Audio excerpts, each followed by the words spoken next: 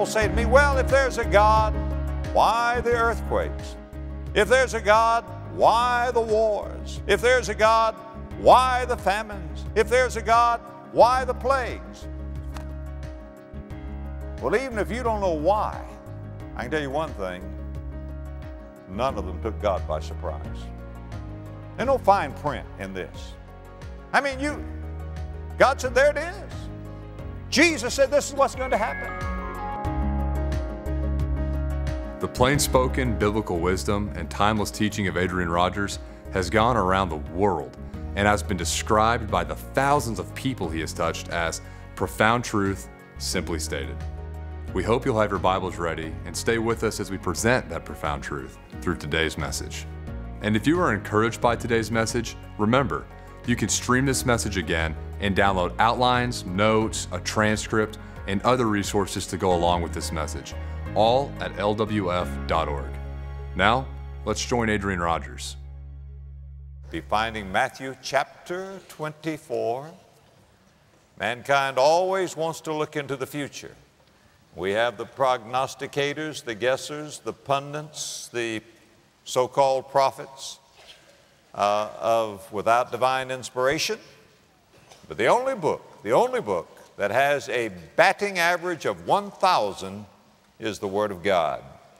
And the next great event that we're looking for is the return, the literal, visible, bodily return of our Lord and Savior, Jesus Christ. And may I tell you that this episode, the coming of Christ, is a major doctrine in the Word of God. It is mentioned no less than 1,200 times in the Old Testament, and then again 300 more times in the New Testament. God is telling us that this same Jesus who has come is coming again. And we're going to study today the words of Jesus as He leads us on a journey of prophecy as we look to our age and then through our age to His coming. And we're going to see from the Word of God the fate of planet Earth. Now, it's so important for our age because those of us who are living in this age can say it and mean it. The future is here. And I want you to notice the setting of the prophecy that we're going to read. Matthew chapter 24, let's read the first 3 verses. And Jesus went out and departed from the temple, and His disciples came to Him for to show Him the buildings of the temple. Now, don't you think Jesus had seen the temple before? Why would the disciples be showing Jesus the buildings of the temple? And Jesus said unto them, see ye not all these things? Verily I say unto you, there shall not be left here one stone upon another that shall not be thrown down. And as He sat upon the Mount of Olives, and by the way, the Mount of Olives looks down upon the temple, the disciples came unto Him privately, saying, tell us, when shall these things be? And what shall be the sign of thy coming and of the end of the age? Now, when you keep this prophecy in mind, remember this is the setting. Now, the temple was absolutely magnificent. The temple was the center of the Jewish life, spiritually and socially. All of their hopes were based there in that temple. And it's set there on Mount Moriah, the Temple Mount, like a mountain of gold. That's what Josephus said, or like a mountain of snow. There's it dazzled in the sun as the sun rose from the east coming over the Mount of Olives. Well, why had the disciples come out and said, Lord, look at this temple and the stones of it? Why were they showing Him this? Well, if you go backward in Matthew chapter 24, Jesus had made a prophecy in Matthew 23. Look in Matthew 23, beginning in verse 37.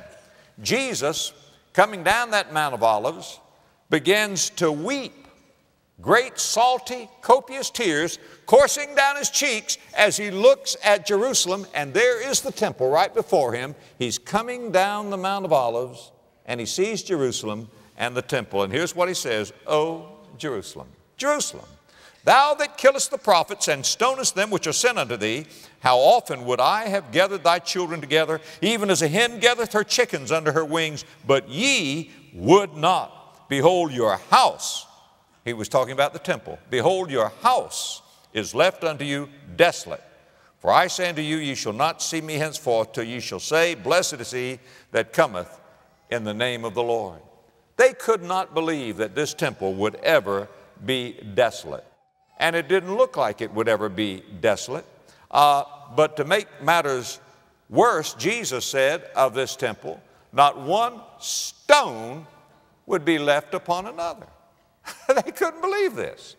If you have seen even the remnant of the temple, the great stones that have been tossed off into the valley, you see these massive stones, and it didn't make sense to these disciples at all. They said, Jesus, you're saying this place is going to be desolate? Not one stone is going to be left upon another? Well, Jesus, look at these stones. Ladies and gentlemen, I've seen some of those stones even in the foundation wall. Some of those stones are as big as this carpet here that I'm standing on. Literally that big. And if it were a stone, it'd be that thick. How they even move these stones into place, I cannot conceive, because they did not have the tools of modern construction that we have. And they said, Jesus, look at this. Look at these stones.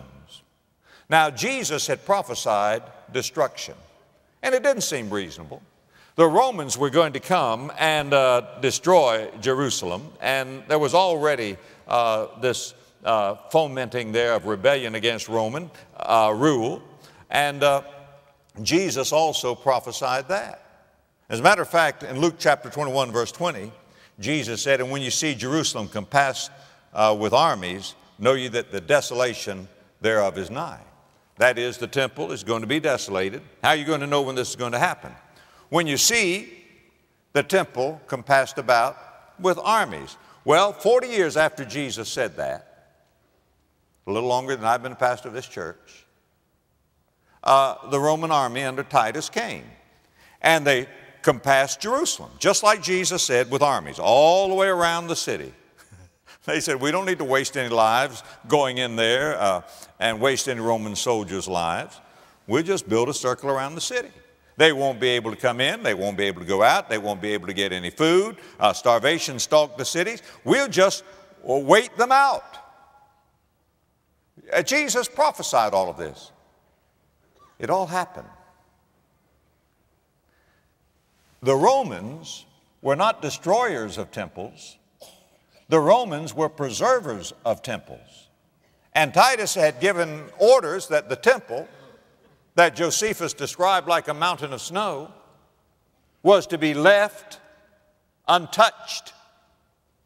But somebody shot a flaming arrow, or something happened, one of the mishaps of war, and those great cedars of Lebanon began to burn.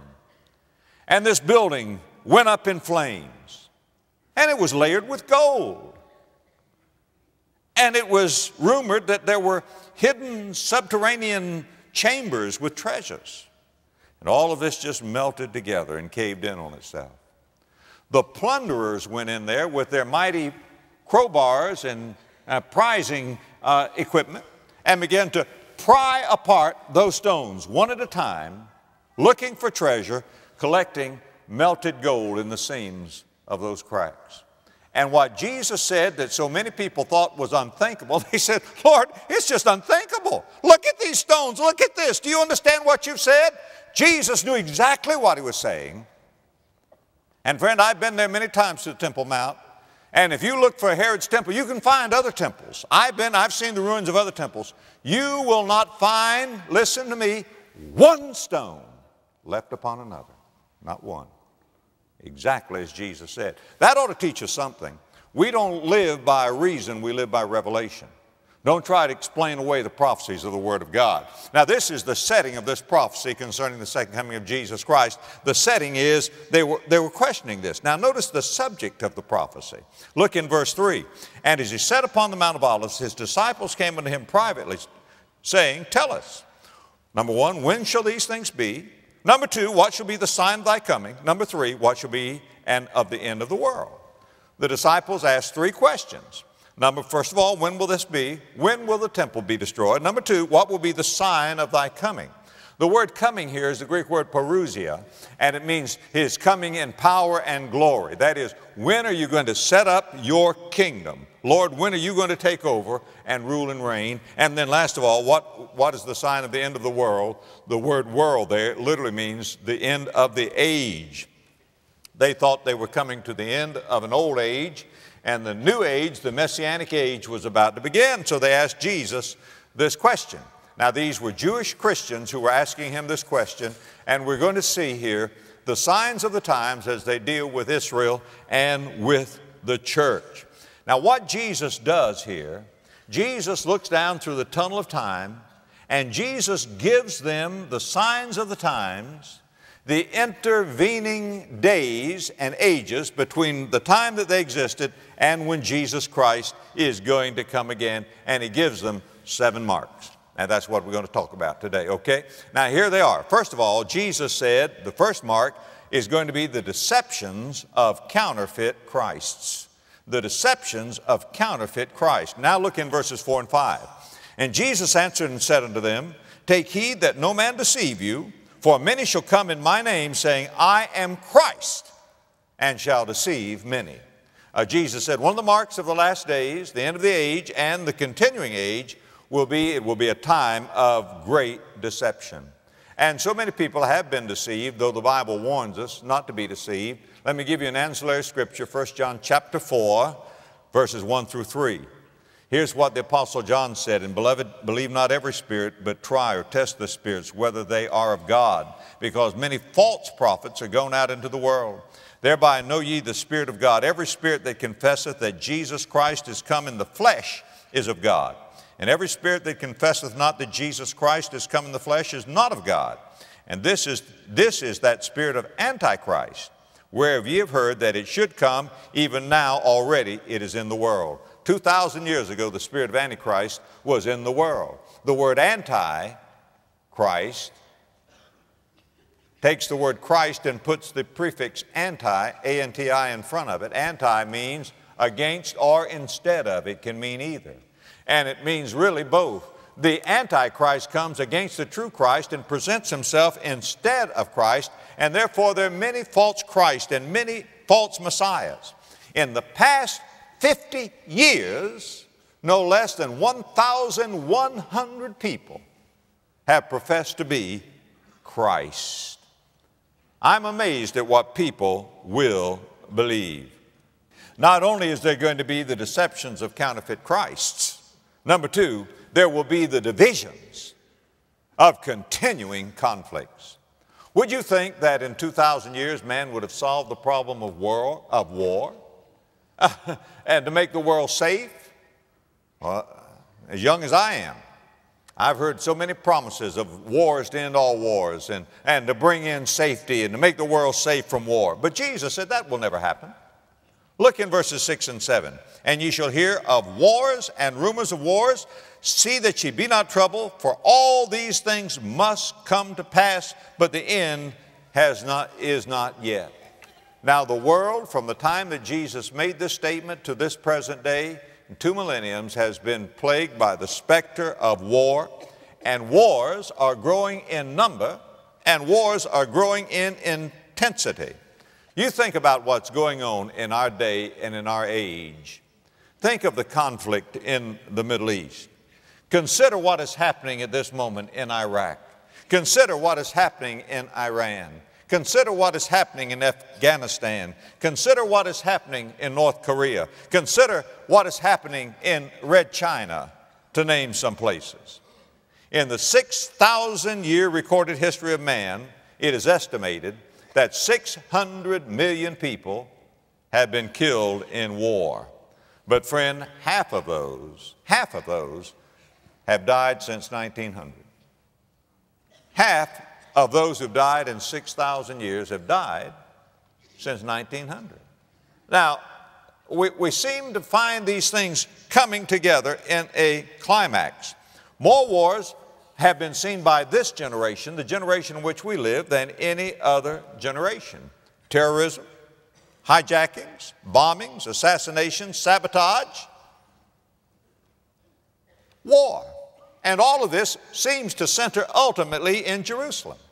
Does the Bible have anything to say about that? It does indeed. Zechariah 12, verse 2. Behold, I will make Jerusalem a cup of trembling unto all the people round about when they shall be in siege against both Judah and against Jerusalem. And in that day will I make Jerusalem a burdensome stone for all people. All that burden themselves with it shall be cut in pieces, though all the peoples of the earth be gathered together against it. Continuing conflicts, divisions. Number 3, the disasters of cataclysmic consequence. Skip on down now, Matthew 24. Let's jump in again. For nation shall rise against nation and kingdom against kingdom. And there shall be, here are the cataclysms, famines and pestilences and earthquakes in divers places. All these are the beginning of sorrows. Now Jesus, looking down through time, said there would be famine. You would think that perhaps man with increased agricultural skill and genetic engineering would be able to solve the problem of famine. But the problem of famine in our world is really twofold. Number one, there's the failure of agriculture itself, and number two, there's the bottleneck of distribution. Even when we have the food, we cannot get the food to the people who need the food. But before long, we will not have the food. We are now living on planet Earth from field to mouth. We don't have granaries filled with food like we used to. A well-known biologist and sociologist has said, and I quote, "Planet Earth is no longer a sustainable society with world population doubling twice in the past century. The world's land is being worked so hard for food that 1/4 of the soil is turning sterile and eroding away." The Bible teaches that in the tribulation, which may be just a few years away, Revelation chapter 6, verse 6, that you would pay for a quart of wheat $80 to $100, which would make about 2 loaves of bread. A famine is coming here upon this earth. China, for example, which was once a net exporter of grains, has become the number 2 importer of grains. But not only did Jesus speak of famines, Jesus spoke of plagues. Now, you would have thought that in 2,000 years we would do something about plagues. I can remember when I was a kid, they said, we've conquered polio. And I thought, well, isn't that wonderful? It won't be long before every disease like polio and smallpox and these other things, we'll know how to deal with those. And then along comes AIDS.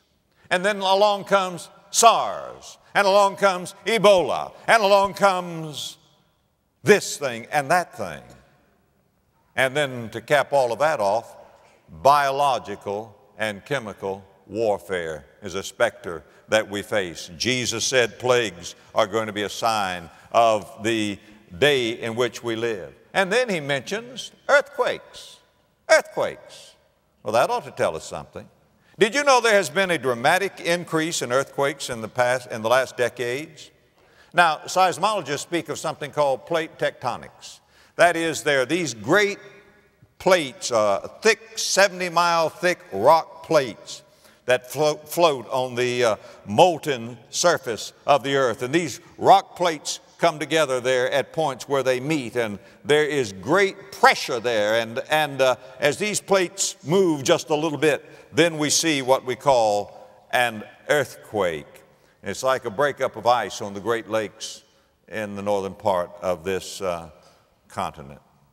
Seismology historians have calculated that megalithic earthquakes have increased over 2,000% since Columbus discovered the New World. As many have died in earthquakes in the last 40 years had died in the previous 120 years. Jesus said that in the ensuing age, before he comes, there will be earthquakes. It seems that Mother Earth itself is heaving in pain. Now, number 4, there's going to be the defamation of committed Christians. We're going to be defamed if we love the Lord Jesus. It's one of the marks of the age. Look in Matthew 24, verses 9 and 10. Then shall they deliver you up to be afflicted, and shall kill you. And ye shall be hated of all nations for my name's sake. And then shall many be offended, and shall betray one another, and shall hate one another. Jesus said that religious persecution will increase at the end of the age, and it's going to be centered on Christianity.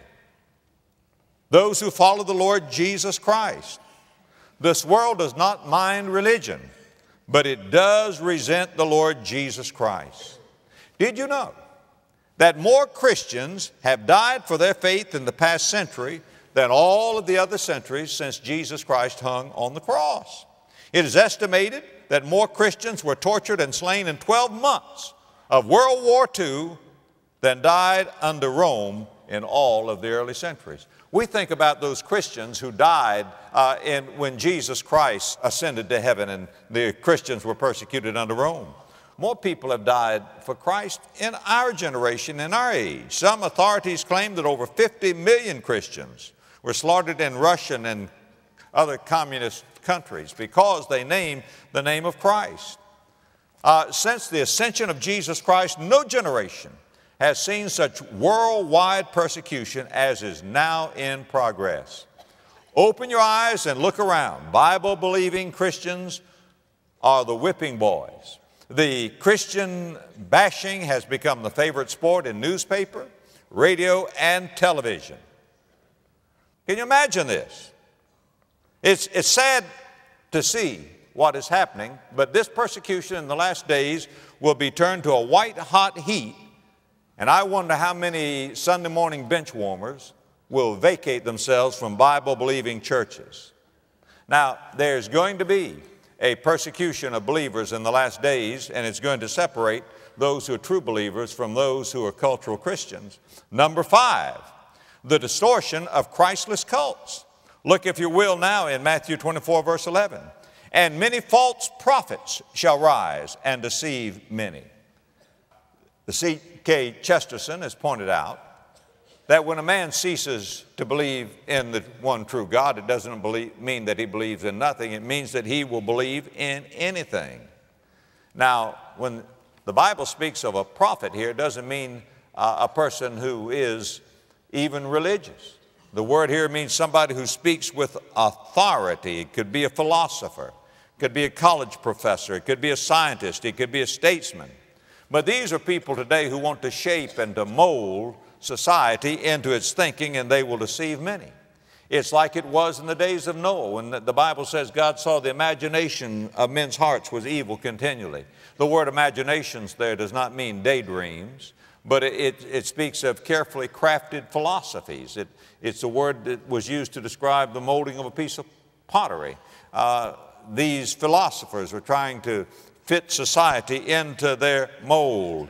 And what all of this comes down to really is New Age humanism, when New Age humanism just takes the teaching of all the religions of the world and tries to synchronize them into its mystical system. Let me tell you what one of them said. We honor the truth and beauty of all the world's religions, believing that each has a seed of God, a kernel of the Spirit that unites us. Now, the New Agers believe that God revealed himself in Jesus, but he also revealed himself in Buddha and Krishna and a host of other people. Now, let me give you the sixth sign that Jesus spoke about, and it is the disposition of carnal coldness. People are going to be cold-hearted. Notice again in Matthew 24, verse 12, and because iniquity shall abound, the love of many shall wax cold. Now, what brings about this cold-heartedness? It's the teaching of these false prophets. These false prophets take away the moral base. When you have no moral base, when it's all right to kill babies, when it's all right to perform homosexual marriages, when it is all right to take away life from a person who has lost consciousness or euthanize the aged, why is this all right? Because you have taken away the fixed standard of right and wrong, and when you take away moral limits, you destroy the fire and the glow of true love. And you substitute that with the false fire of lust. And theology turns to meology. And the Bible says, because the iniquity shall abound, the love of many shall wax cold. When you have abounding iniquity, that when you have a crime wave, and the word iniquity literally means lawlessness, what do? We get unfriendly. Somebody knocks at your door and says, look, can I come in and use your phone? My battery is dead. You say, no, I'm sorry. You see somebody on the road with a thumb up. You have an empty seat. You want to pick them up. You say, well, I'm afraid. And you find yourself hardening your heart. Because iniquity shall abound, the love of many shall wax cold. And our society has replaced godly love with selfish protectionism and lust. Number 7, the next mark, and I love this one, the discharge of Christ's commission. Before Jesus left this earth, he gave us a commission. And the commission was that we were to take the gospel to all of the world, and we were to go in every nation with the gospel. Nowhere has the Bible ever taught that we were going to win everybody to Christ. The gospel was not given to save civilization from wreckage, but to save men from the wreckage of civilization. And the Bible prophesies that there's going to be the master's minority, that little flock that's going to be saved. But Jesus said we're to take the gospel to the whole world. Will that be done? Absolutely. It has been done. Matthew 24, verses 13 and 14. But he that shall endure to the end, the same shall be saved. And this gospel of the kingdom shall be, it doesn't say ought to be, he says shall be preached in all the world for a witness to all nations, and then shall the end come. And Jesus said that in the ensuing time, from the time that he left to the time that he came back, there is going to be the proliferation and the preaching of the gospel worldwide. Worldwide. Has this happened? Indeed it has. Friend, the gospel has been preached in all of the world. Not to every person, but into all the world, to all the ethne, by radio, by television, by books, by tapes, by leaflets, and by crusades. The world has heard the gospel of Jesus Christ. This does not mean every individual, but it means all nations have heard the gospel. Dr. Bill Bright was a personal friend of mine, the founder of Campus Crusade for Christ. Before he died, he invited me to join a celebration of praise to give God all the glory for the fulfilling of the Great Commission in our age. And he said, and I quote, New Life 2000 has now been implemented in 220 countries, representing 98% of the world's population. More than 2 billion people have been exposed to the gospel. And you think of the Jesus film alone, more than 850 million people have viewed the film, which has been dubbed into more than 400 languages, making it the most widely translated film in history. I participated in a hookup, and I had the privilege of doing this recently, last year, to broadcast through the internet to every nation on earth the gospel of Jesus Christ. Today, what I'm saying, what I'm preaching, will be telecast around the world. The sun will not set on this message. It will go around the world. Through the internet, everybody on earth has access, if they have a computer and are hooked into the net, to hear the gospel of our Lord and Savior, Jesus Christ. Now, Jesus says something very interesting. He says, when all of these things begin to come to pass, look, if you will, in chapter 24 and verse 8. He says, all these things are the beginning of sorrows. Now, what does he mean by that? All these things. When you see all of the things that I've mentioned, when you say, Pastor, there have always been wars, there have always been famines, there's always been persecution, yes. But Jesus said, when you see all these things are the beginning of sorrows. Now you look at that word sorrows. That word sorrows is the word for birth pains. All of these things are the beginning of birth pains. Now those of us who are genuine fathers, like I am, you know what it is when your wife begins to talk to you about those birth pains. You know, you see this thing happening, And that you know, somebody said, is your wife expecting? I said, no, it's a sure thing. You see this happening. But then that time happens when she says, Adrian, I think I felt something. He said, whoa. And then she said, yes, I felt something. There's something stirring. And then you know that when those birth pangs do what? When they multiply and when they intensify, you know something's about to come forth. Isn't that right? When they multiply and when they intensify, you know something's about to come forth. Jesus said all these things are the beginning of birth pains.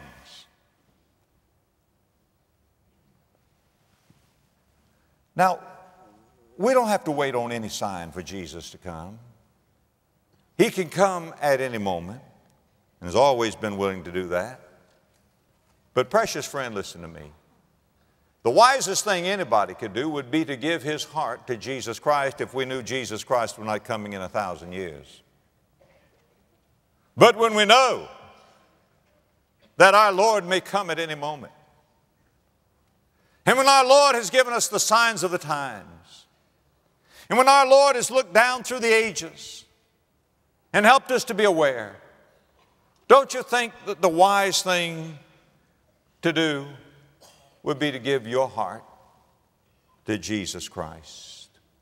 I love the Bible. We can trust the Word of God. And you know, when I see all of these things that Jesus happened, I don't get stampeded when people say to me, well, if there's a God, why the earthquakes? If there's a God, why the wars? If there's a God, why the famines? If there's a God, why the plagues? Well, even if you don't know why, I can tell you one thing, none of them took God by surprise. There's no fine print in this. I mean, God said, there it is. Jesus said, this is what's going to happen. Then shall the end come. If you stand before God unsaved, you won't be able to say, I never knew, or I never heard. Will you? Would you bow your heads in prayer? Heads are bowed and eyes are closed. If you don't know the Lord Jesus Christ now, you need to know Him. Pastor Rogers, are you trying to frighten me? Would to God I could. If I could, I would. The Bible says the fear of the Lord is the beginning of wisdom. Jesus said, fear Him who's able to destroy body and soul in hell. But I don't want to merely frighten you. I want to encourage you. I want to tell you there's a God that loves you so much that He sent His Son to die for you and has promised to save you if you would trust Him. Are you ready to do that? Now, you all may already be a member of this church. For some people, they've been vaccinated with a mild form of Christianity and never catch the real disease. You need to be saved. Church membership won't save you. Moral life won't save you. Believing the facts of the Bible don't save you. It's Jesus that saves. And if you don't have Him in your heart, I want you to pray this prayer. Dear God, I know that you love me and I know that you want to save me. Jesus, you died to save me and promised to save me if I would trust you. I do trust you, Jesus. I give you my heart and life, and I receive you now by faith as my Lord and Savior. Come into my life, forgive me, cleanse me, and save me, and begin now to make me the person you want me to be. And help me, Jesus, to be willing to make it public, not to be ashamed of you. In your name I pray. Amen.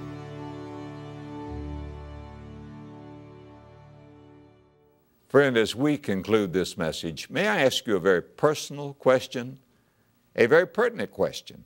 Are you saved? I didn't ask if you were religious, Baptist, Methodist, Presbyterian, Episcopalian, or anything else. Do you know Jesus Christ? Is He a bright living reality in your life? If not, I've got good news. You can receive Him today as your Lord and Savior, and He will save you instantaneously.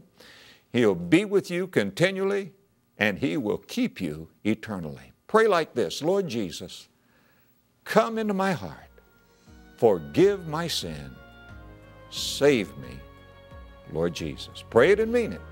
And if you do, write to us and let us know so we can rejoice, and we'll send you some literature to help you get started in your Christian life. We hope that today's message has been an encouragement to you as we've studied God's Word together. For more resources from Adrian Rogers, including copies or downloads of this message, as well as Pastor Rogers' outline, notes, or a complete transcript of the message, please visit our website, lwf.org. You can also check out the complete series available through our online store. At lwf.org, you can also sign up to receive daily devotionals from Adrian Rogers, delivered directly to your computer or mobile device each morning. And if you would like to learn more about who Jesus is, we hope you'll visit the Discover Jesus link on our homepage. Or if you're looking for some inspiration or encouragement to get you through the week, check us out on social media at LWF Ministries. Join us next time as Adrian Rogers brings us more profound truth, simply stated, with another powerful message from God's Word. Thanks for joining us for today's program. We'll see you next time.